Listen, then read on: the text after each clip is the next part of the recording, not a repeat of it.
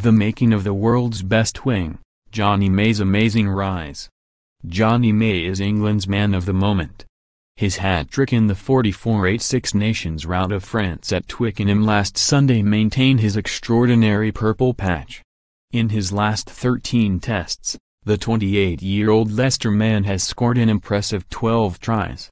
Here, Sportsmail speaks to people who have worked with him throughout his career, about his unique, often erratic, talent, his grubber kicking and the chicken demon. Coached May at Hartpury College in Gloucester, when Jonny came to us at 18, he had a lot of raw talent. He was big, quick, had the ability to handle the ball, and in one final against Clifton he scored a hat-trick. I remember one try he scored from halfway. He was very quick and deceiving. We never encouraged them to kick, so when I saw him put in that kick for Henry Slade against Ireland, I realized the work that had gone into it. Jonny couldn't kick left-footed when he was at Hartpury. People don't realize the work that goes into being able to do that. It is like his ability under the high ball. We were never under that pressure at Hartpury, where the kicking was pinpoint and you had to go up for it. Invariably the kicking was long and you could counter-attack.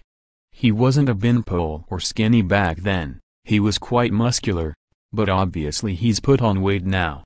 He was always strong in defense and attack. He was a big, strong lad, quick and dynamic.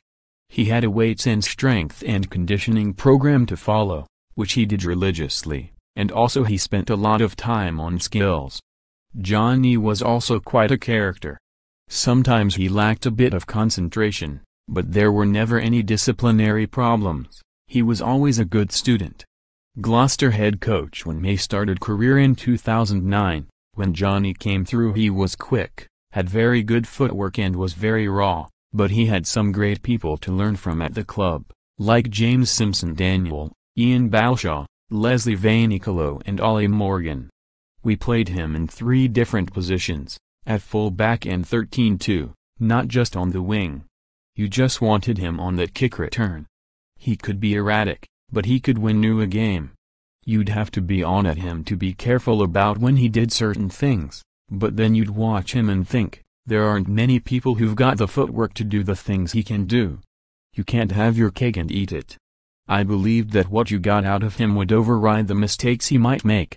What he has done in the last few years, after coming back from his ACL injury, just shows his desire and his work ethic.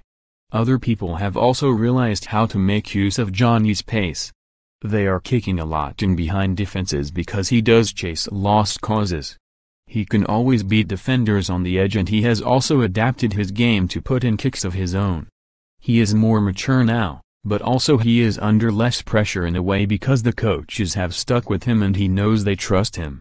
Jonny is now managing to play a high-percentage game more consistently and is creating problems for other teams.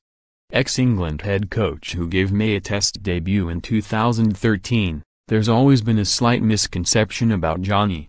People assume he is not that diligent or prepared off the field, but it's the opposite.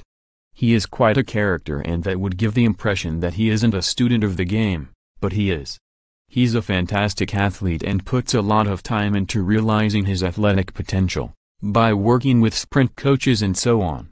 Once he broke into the England team, he was very hard for other players to dislodge because of his consistency.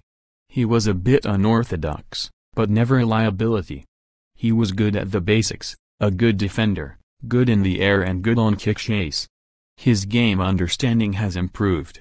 When I was England coach, he would spend hours with the backs coaches, Andy Farrell and Mike Catt, talking about the game, and I assume he is the same now with John Mitchell, Eddie Jones and Scott Wisemantel.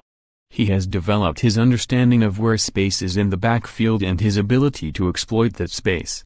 He has also improved his ability in the air, which is down to a lot of hard work, but his form is also a byproduct of how England are playing. If wingers are involved in a team that has a lack of clarity, it can make them look worse than they are, but England have real clarity in how they are playing, and Jonny has benefited from that. Ex-England defense coach, Jonny is very dedicated and has actually got faster after recovering from a horrendous knee injury. He is frighteningly quick, as well as being delightfully weird, in the nicest possible sense. He's a really good guy. I have a lot of time for him. He is an athlete in the truest sense of the word. He devotes a lot of time to the management of his own body. He took care to strengthen the area around his knee after the injury. He also takes a lot of time stretching. Of course he has pace to burn, but he's also tenacious and very dedicated. He has worked hard at his game defensively, his backfield cover and his alignment with his outside center. With ball in hand sometimes he doesn't know what he's going to do, but he can put the afterburners on and roast anybody. When teams like France leave all that backfield space, there is no one better to exploit that. I am delighted he has had the opportunities he has had. He was a very consistent performer when I was coaching England and is a wonderful kid. Weird, but wonderful. England teammate, Jonny has become the complete player, when maybe before he was known as an absolute speedster. He has worked really hard on his kicking game, catching, chasing. In the last year or so, after training, he takes himself away to practice little grubbers down the line on his own. He is a right footer, but you can't tell which is his dominant foot because he practices it so much on his left as well. He is incredibly diligent with his recovery.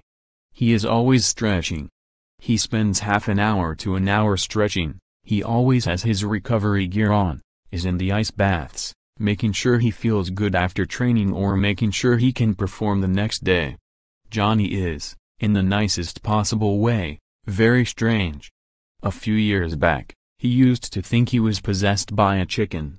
He used to go around clucking and thought this chicken demon was inside him. I don't know whether it was an act or true. With Jonny you just never know. He is also very competitive. He loves winning. He wants to be the fastest and always checks to see if he has the fastest times when they give the GPS scores out after training.